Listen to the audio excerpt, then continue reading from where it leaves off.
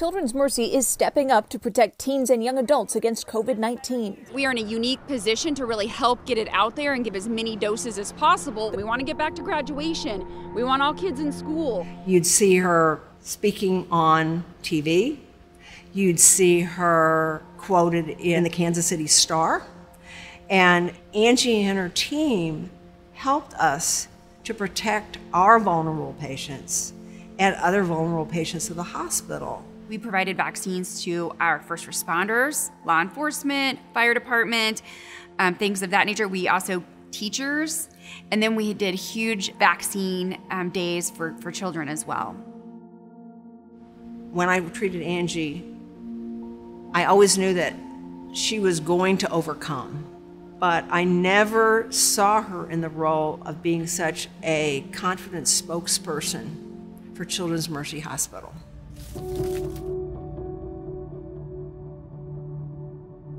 I first started having knee pain in between my sophomore and junior year of high school, and I was doing a lot of cheerleading at that time. And so my mom took me to see an orthopedic surgeon. And the following morning after that, my parents came to my bedroom and woke me up with a set of crutches and told me that I had cancer. Over the course of 5 years, from the age of 16 till 21, I had 2 knee surgeries, a biopsy plus my prosthetic replacement, and I had 2 portacath placements, plus several other central line placements, and 3 lung surgeries. From the start, she let us know she was going to be a doctor.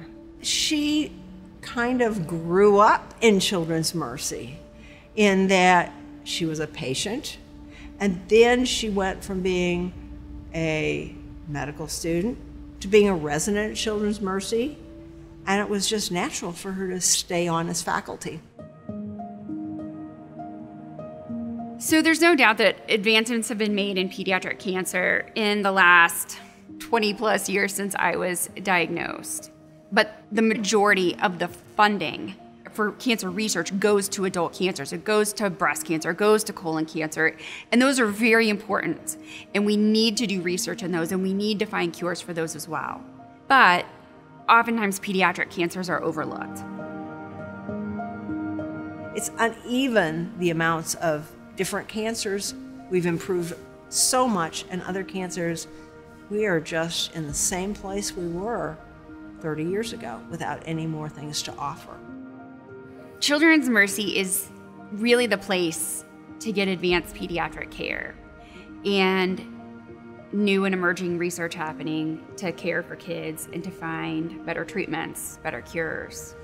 Big Slick has been such a great supporter of children's cancer research at Children's Mercy.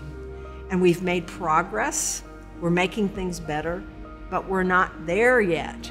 We need more funds to be able to make more progress so we can cure more kids, so we can see more Angies, so we can see more kids overcome their cancer and be able to give back to their communities, become great professionals, and become great parents and great community members.